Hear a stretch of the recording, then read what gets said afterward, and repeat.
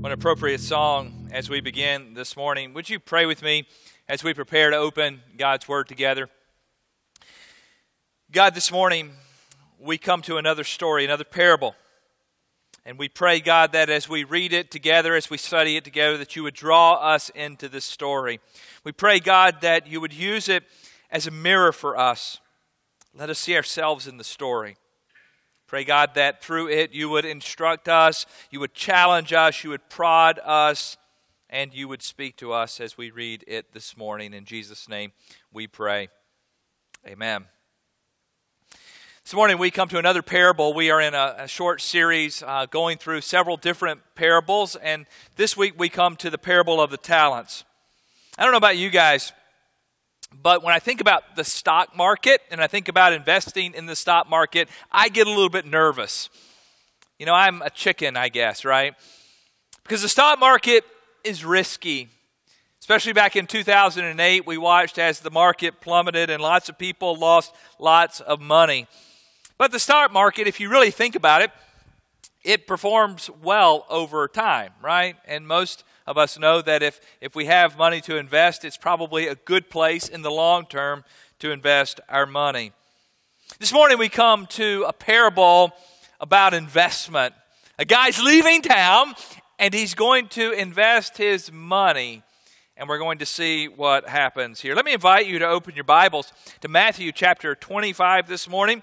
We're going to be looking at verses 14 through 30. I think you'll want to have the scripture in front of you this morning as we study it together. If you don't have a Bible, you can find one in the pew in front of you. We begin in verse 14 this morning. Again, it will be like a man going on a journey, who called his servants and entrusted his wealth to them. Now, Jesus is telling the story here, and Jesus says again, it will be. Now, what is it, right? You're reading this, you go, what is it? It is the kingdom. Remember last week we talked about the fact that parables give us insight into the kingdom of God. The kingdom is what Jesus came to establish. It's what we're living in now. And the kingdom of God, or the kingdom of heaven, is opposed to the kingdom of this world. So we see the kingdom of the world and the kingdom of God. And Jesus is explaining to us what the kingdom of God is like, what it looks like, how we live into it. And he says this kingdom of God, will be like a man going on a journey. Now you have to, again, if you want to understand parables, you want to appropriately understand them, you have to understand the first century mindset. And in the first century, if a man of wealth was a man of wealth, he probably traveled around because he had to make business connections in other places. And it wasn't like today where you can hop on a jet, and be across the country in 3 hours. In that day and time, you would go away, you would make business connections, you would hook up with trade routes and other sorts of dynamics there, and it would take a while. So a businessman would be gone for a long time. And this is what Jesus is talking about here. This guy goes away, and notice what he does. He turns to his servants. Now, the word here is the word doulos, the Greek word, and it's often translated as slaves. And he's now going to leave his servants or leave his slaves in charge of his fortune. Now, we're reading this and we're going, yeah, I've heard this story before, or this makes sense to me. But what we may not understand is that in the first century, wealthy people would not often leave everything in charge of their servants, okay? They might let the servants, vacuum the house, right, and clean up, make the beds, but they wouldn't let them do the investing. They would hire someone who knew what they were doing to handle the investments. But this guy turns to his servants, his slaves, and look what he does here in verse 15. To one, he gave 5 bags of gold, to another 2 bags, and to another 1 bag, each according to his ability. And then he went on a journey. You may have a translation that translates this 5 talents or 2 talents or 1 talent. And we talked last week about the fact that a talent is no small amount of money, right? Some scholars say that 1 talent is as much as 20 years of wages, okay? So you're talking about 5 talents here. This could easily be a couple of $1 million, okay? The 2 talents is as much as $1 million. And 1 talent, even though it sounds insignificant, and we just picture a little small bag of gold, you're talking about as much as $500,000 here that he's given to this servant or this slave. Now notice, different sums given to different servants, each based on their what? Ability. Then he takes off. Look at verse 16. The man who had received 5 bags of gold went at once and put his money to work and gained 5 more. So also the one with 2 bags of gold gained 2 more. But the man who had received 1 bag went off, dug a hole in the ground, and hid his master's money. So the owner goes out of town. The servants go to work. There's no instructions given to the servants. Notice that. They're not saying, well, you should do this, this, and this. They're supposed to take their own initiative here and do whatever they want to do with the money. I guess the master did know what he was doing, right? Because he gave the most money to the one who was able to double the money. The second guy was able to double his money. And then the third guy, he did what? Did not double his money. Now let's just think for a minute. Let me back up a minute. You're reading this story maybe for the first time, and you're thinking, I know Jesus is going to teach that one guy gets 5 and he returns 5. Another guy gets 2, he returns 2. One guy gets 1, he returns 1, and everybody's happy, right? It really doesn't matter how much you return. What matters is how much you return in percentage-wise based on how much you were given. Maybe we think that's where the story is going there. But as we get to this third guy, Jesus shocks his hearers here. The guy did not invest his money, did not return 1 talent. He instead approaches the task with fear. He's really paralyzed. He freaks out. He digs a hole. He puts his money in the ground. Instead of investing in the stock market, he puts the money between the mattresses. That's what's going on here. He's afraid of messing up, so he never begins. Well, you might be thinking, at least he didn't lose the money, right? Let's keep reading. Verse 19. After a long time, the master of those servants returned and settled accounts with them. Now, this sounds like last week, doesn't it? We had the master coming back. Last week it was a king settling accounts here. The master comes back to settle up. He calls the servants to account for what they've been given. How is he going to respond here? Let's look at verse 20. The man who had received 5 bags of gold brought the other 5. Master, he said, you entrusted me with 5 bags of gold. See, I have gained 5 more. You gave me the opportunity, he says, with 5 talents, with 5 bags of gold. Here you go, 10. Verse 21, his master replied, well done, good and faithful servant. You've been faithful with a few things. I will put you in charge of many things. Come and share your master's happiness. Now, you've probably heard this verse before, right? Well done, good and faithful servant. And we read it and we kind of brush over and go, well, the guy did what he was supposed to do, right? I mean, he was given 5 bags. He returned 5 more. Everybody's happy. But let's don't breeze by too fast here. What you have to remember is this guy is a slave, right? Doulos, he's a servant. He was just simply doing what he was supposed to do. But the words of the master are incredibly gracious here. This guy doesn't say, good job, Bob. Go back and do your work. Look what he says here. He says, come on in. Share in my happiness. One scholar says that the words of the master here reflect the words of a father to a son, not the words of a master to a slave. One scholar even notes the similarity between the language here and the language of the prodigal son in Luke chapter 15. Come on in! All that I have is yours. That's how the master responds here. It's a striking praise really for a servant. Look at verse 22. The man with 2 bags of gold also came. Master, he said, you entrusted me with 2 bags of gold. See, I have gained 2 more. Same deal here. He doubled the money. Verse 23, his master replied, same language, well done, good and faithful servant. You've been faithful with a few things. I'll put you in charge of many things. Come and share your master's happiness. Same deal. Same language. Come on in. You're part of the family now. He's treating the servant as he would a son. Again, a striking praise for a servant, for a slave. Third guy comes in. Now, we already know what he did, right? I wonder how the master's going to respond. Then the man who had received 1 bag of gold came. Master, he said, I knew that you are a hard man, harvesting where you have not sown and gathering where you have not scattered seed. So I was afraid. I went out and hid your gold in the ground. See, here is what belongs to you. Right off the bat, this guy's throwing out excuses, isn't he? You're a hard man. And he uses this phrase, harvesting where you have not sown, gathering where you've not scattered seed. What does that mean?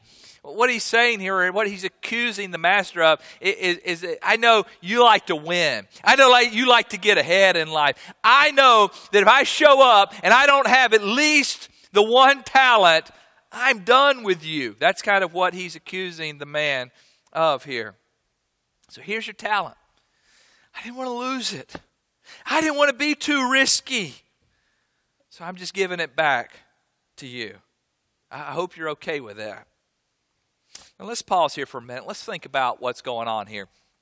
Does this sound reasonable to you, the excuse of the third servant? I mean, you might be going, these first 2 guys, they're kind of overachievers, right? The kid in the class who always, makes the 100%, and here I'm coming in with a B. Maybe that's okay, right? The first 2 guys, you might even say, are on the winning side this time. But what if the stock market crashes? What if their risky behavior did not prove so advantageous? What if eventually they lost out? What if they did not double the money? You might even say that the guy knew what he was doing. He gave the 1 talent to the guy who didn't do anything, right? That's Ralph. He's pretty conservative. I'll just at least give a talent to him because he won't lose it. You might even think that the master would wink at the conservative behavior of the third servant and kind of laugh it off. If you think about it, this guy had 8 talents that he gave, and 7 of them doubled their return. You think he'd be in a pretty good mood, don't you think? But look at the master's response. It's actually a bit surprising, I think. Verse 26. His master replied, "You wicked, lazy servant. So you knew that I harvest where I have not sown, and you gather where I have not scattered seed. You knew that I like to win. You knew that I like to get ahead in life." Look, he says in verse 27, "Well then, you should have at least put my money on deposit with the bankers, so when I returned, I would have received it back with interest." This guy is a servant. You really didn't deserve to be having money to begin with. I should have just left it with the bankers. At least I would have gotten interest on the money. And that's what I should have done. For the master, he for a moment kind of brings up the guy's argument that, you're a tyrant, you're a hard man. And he says, if you thought I was such a hard man, you shouldn't have hid the talent. Initially, the third servant's excuse might seem believable when you read it the first time. You might think, okay, maybe this guy is a hard guy. Maybe he doesn't take anything off of the servant. So maybe this guy did the right thing. But as the master begins to talk about it, you begin to see that his excuse is nothing but an excuse. The true reality of who that third servant is coming up here. He wasn't afraid, he was lazy. He wasn't cautious, he was slothful. He wasn't conservative, he was idle. And the master's surprise response reveals the servant's true condition. Verse 28, "So take the bag of gold from him and give it to the one who has 10 bags. Jesus jumps right into the lesson here in verse 29. Jesus says, "For whoever has will be given more, and they will have an abundance. Whoever does not have, even what they have will be taken from them. And throw that worthless servant outside into the darkness where there will be weeping and gnashing of teeth. Whoa. Pretty harsh, right? This final verse here gives us language that begins to blend this story with the reality of the end of time. These final verses have to do with accountability that each of us is given. No playing around here. The third servant is not welcomed in. He is not invited to share the master's wealth. He is kicked out. He's booted from the household. Maybe this morning you think this is a bit strong. Let's take just a few minutes and let the weight of this story fall on us.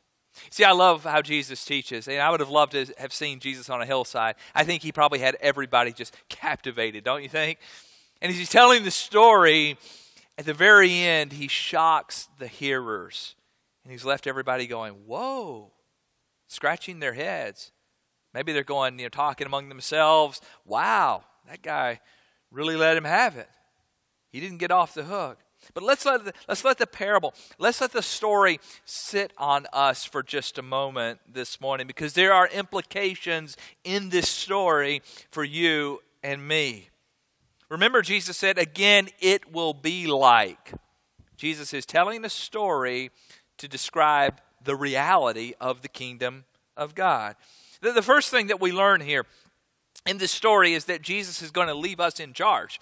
You see, Jesus is going to leave his disciples, and we as his followers are like the servants in the story. We're in charge of something. We've been given something. We're servants. We're slaves, right? Jesus could have left it in the hands of the bankers, but instead he left it in my hands and your hands. We've been given resources, we learn here.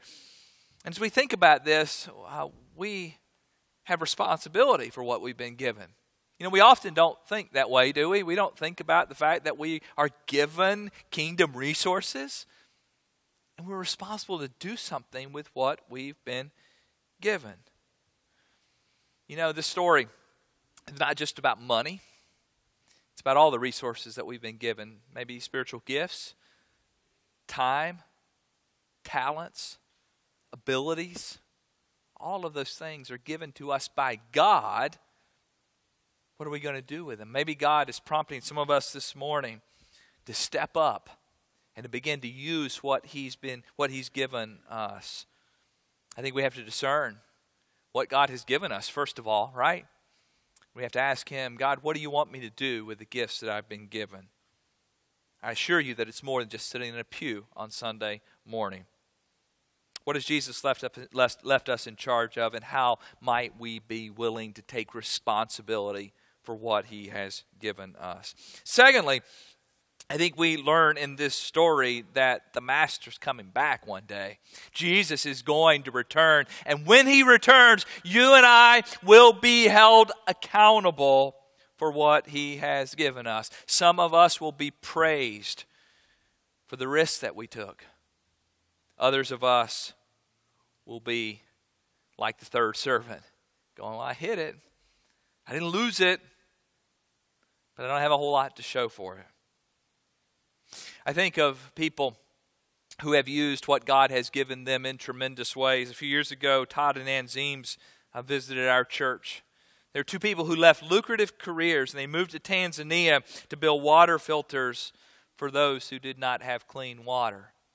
They put their very lives on the line for the kingdom. I think of middle-class families in our church who give money to those who are struggling each and every month. Money that they could use for themselves, but they give it away.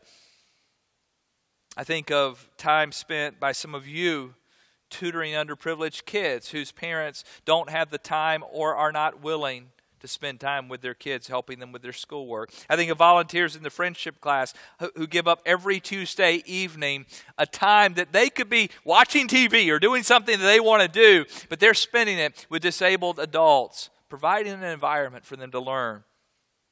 I think of circle members for teamwork who give time each week to help someone who's stuck in the grips of poverty, and they're helping them come out of that. Investments are in time, money, sometimes dedicating a career path, You see, it's bigger than just church work. I think often we think that kingdom work equals church work. Well, it's bigger than that. Kingdom work is living our lives for the sake of Christ in our community. And again, it is far beyond this church. You know, I spent quite a bit of time on a football field this fall with 10 and 11-year-olds. And you might think, well, you know, he's just out there hanging out with his kid and some kids and helping them play football. You know, but that's kingdom work. It can be kingdom work. Investing in the lives of those little kids, a kind word, an encouraging pat on the back, helping them to realize that someone loves them.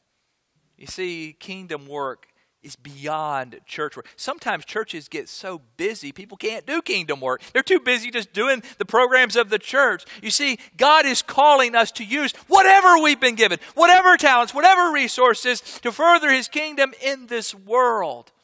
And again, it goes beyond what we are doing here at First Baptist. What have we been given? What have you been given? He's coming back one day, and we are going to be held accountable. He's coming back one day, and we're going to stand before Him, and we're going to present whatever we've done with our lives. Excuses of being afraid will not stand up. Excuses of not knowing are not going to cut it. Finally, we learn from this story that there are pretty drastic consequences for those who have buried what they've been given. The third guy is thrown out. Not because he committed some horrible sin. He's thrown out because he failed to do what he should be doing. See, this parable addresses the fact that God does not wink at our laziness, our idleness, our inability to do the work of the kingdom. You see, the third servant, he said, God, the master, you're a tyrant. You're impossible to please.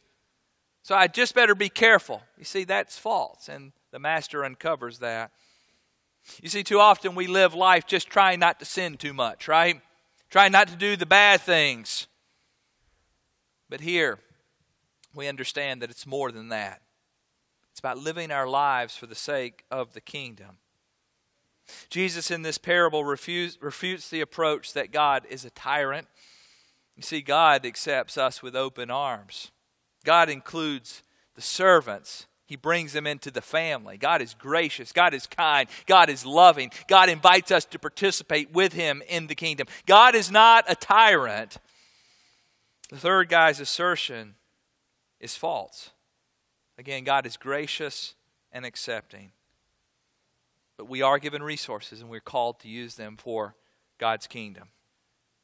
And when we don't use them, we have no business living in the kingdom. See, the mindset of the kingdom should be risk. The mindset of the kingdom is that we're willing to put it all on the line for the sake of Christ in our world. As we reflect on this parable this morning, I want to make just a few things clear as we close this. First of all, this is not strictly about money. The parable is speaking in financial terms, right? Bags of gold. But the implications are broader than that. It does include money. That's part of it. And some of us have been given resources, and we should utilize those resources for the kingdom's sake. But it's not limited to money. Secondly, the point of the story is not the return on the investment. Some have been given more. Some have been given less. Money, time, gifts, abilities. And God is not concerned with the amount of the return. It's more about the effort. It's more about the willingness to risk what we've been given. And finally, we learn from this parable, if this parable is teaching us about the kingdom, what this parable says to us is that our lives matter to God. What we do in the here and now matters for the kingdom. And if we're breathing air this morning, we've been given resources. And may we take that life that we've been given and may we use it and invest it in the kingdom of God. May we operate with the understanding that we serve a risky God and He wants to see His servants risking for the sake of the kingdom. God will take our efforts. He'll take our risk. He'll take our work and He'll use it to build His kingdom. There are no excuses for laziness. No excuses for idleness. No excuses for bearing what we have been given. This is a challenging parable, wouldn't you agree? And as we close this morning, may we all ask God to prompt us in those directions. And when He says, go and do this, He lays on our heart, I want you to do this. May we be obedient to what He's calling us to do. May we take responsibility, understanding that He's coming back one day. And when He comes back, may His words to us be, well done, good and faithful servant. Would you pray with me? God, we want to say thank you that you've chosen us to be a part of your kingdom. God, may you reveal to each one of us what that means, how we're to live that out, what we're to do, where we're to invest our time, our money, our resources. And God, as you reveal that to us, may we be obedient and may we watch as you expand your kingdom in this world. God, you may be speaking to someone this morning in specific ways. I pray, God, that that person would respond to you and say, yes, Lord, I'm in. Yes, Lord, I'll do it. There may be others here this morning who are questioning, God, what do you want me to do? God, make it clear to those who are struggling, who are searching, who are asking for guidance. Maybe there are some here this morning who have not been obedient, who've taken the talent that you've given them and they've buried it, and they're sitting idle. God, would you prompt that person to dig it up and to do something with it? Lord, we love you, we praise you, and we thank you in Jesus' name. Amen. As we close this morning, we're going to sing a song together. And maybe this morning God has been speaking to you in some way and you'd like to come and kneel at the altar and pray. You do that. If there's a decision you'd like to make, a decision like accepting Christ or asking, God, I want to be open to you, and you want to pray with me this morning, you come and pray with me. Maybe you'd like to be baptized, you'd like to join this church. Now would be the time that you would come and do that. Let's all stand together.